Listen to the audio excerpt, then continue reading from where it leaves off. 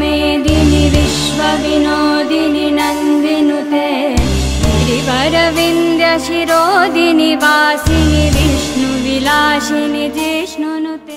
To save Bengal, we need well-directed movies like Kashmir Files. Yes. अरे well-directed movies Bengal में मुझे कोई आशा नहीं दिख रहा है. जो 2-3 लोग, I think the best director in Bengal is Q.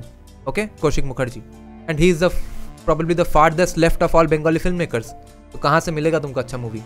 गांडू के जैसा अच्छा movie. गांडू is a famous Bengali movie. Okay, it's my third or second favorite Bengali movie of all time. Such an insane, it's a great movie, and even though that guy is a leftist, he unknowingly makes acknowledgements of the Hinduness of Indians. Okay, so such a guy is a leftist. तो तुमको अच्छा Bengali movie, अच्छा हिंदुत्ववादी Bengali movie कहाँ से मिलेगा? Gandu is for 18+. Yes, it's for 18+. There are not lots of nude scenes, but the story is insane, the direction is insane, and it's very authentically directed. Because I'm saying how it ends up exposing the Hinduness of everyone. What we were discussing an hour back about that. You can take dharma out of people, but people don't leave dharma. They replace it with something else. So there are two examples. There's a rickshawala guy who worships Bruce Lee because he's a Bruce Lee fan and karate fan, exactly in the same way that a Hindu would worship any Hindu god. Okay, in his rickshaw he has a poster of Bruce Lee where he has written Om Lee, exactly with that pronunciation, Om Lee, how you write in Sanskrit.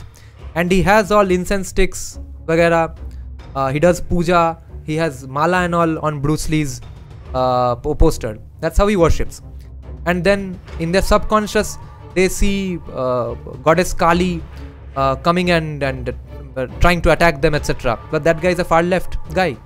He's probably doing those things to show how stupid Hindus are. He's probably doing those things with an anti-Hindu mindset. But he ends up showing the truth because he's such a great director. Where can we watch this movie? It's in Netflix. No, Gandu is in Netflix. You can watch it legally. And his other insanely great movie, it's also on Netflix. It's called Tasher Desh. Fantastic movie. Tasher Desh is, by the way, written by Rabindranath Tagore.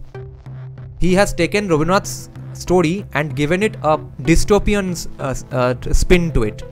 A dystopian interpretation of Tasher Desh. But everyone should see it. Both of these movies are on Netflix. Fantastic movie.